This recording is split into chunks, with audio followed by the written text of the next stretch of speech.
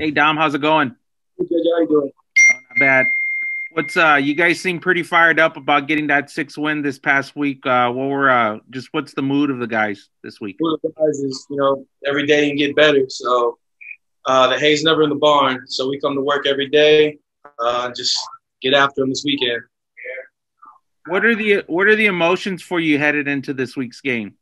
Uh, there's a lot of emotions. I've been with these guys 4 years and I love every single one of them. But this next game, just got to give it out on the field, everything. Okay, Greg. It's such an unusual situation given that this is the last game on the schedule, but there could be a conference championship game, a bowl game, even another regular season game. How does that change your perspective or your approach entering this one? Well, honestly, it doesn't really change. This is the most important game of the year just because, it's the next game. At the end of the day, we really just got to worry about us. If we cannot execute them, outperform them, it doesn't really matter who we go against. How much have you guys talked about the race in Conference USA and where you guys stand at this point?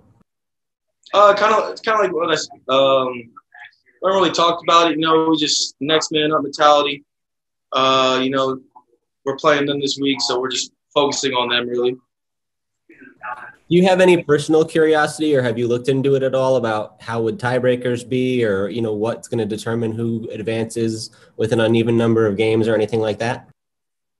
No, I'm not. No, sir, not really. I just watch film over who we're playing this week. Control what you can control. It's funny. All the guys we've talked to have said that so far, and it strikes me that you guys would be really curious about where you stand or what could be next for you. What goes into that mentality of not really looking into it as much?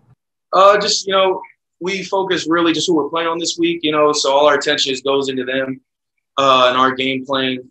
It's hard to try to control things that you can't control. And at the end of the day, it's just about what we can control. I know it's repetitive, but yeah. For you, what has it been like being a senior under a new staff? Do you feel like their relationship with you is any different compared to some of the younger guys who are going to be around a couple extra years? Oh, not at all. No, sir. Yeah, all the coaches came in and just accepted all of us for who we are. I have great bonds with these new coaches. I love all of them. They've done a lot for us. And, yeah, they treat me like one of their own, because I am one of their own, sir. Have you decided how you want to approach the extra year of eligibility, or if you'll be back for an extra season? I haven't really thought about that yet. I'm probably going to think about it more after this game. But right now, we're just really just going to try and win this game. I know it's been a tough year for you at times with some injuries, maybe haven't been able to play to the extent that you would have otherwise. Does that factor in at all when you try to make that call? No, sir, not really.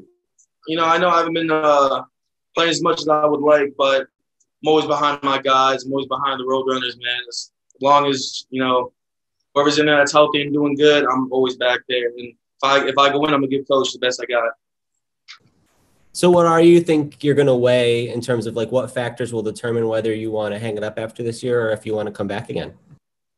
It really depends on, my school-wise, how my body's feeling after all this, But, at the end of the day, I just, one day at a time. So are you going to approach, the pregame ceremony Saturday like this is it and all the sentimental value that comes with that, or have you thought about what that moment's going to be like? Yes, sir. Yeah, it's going to be very sentimental for me. I don't think my parents will be able to come out there because due to COVID, but, I'll be waving them in the stands, saying hi to them, and I'll probably tear up a little bit. I'm not going to lie.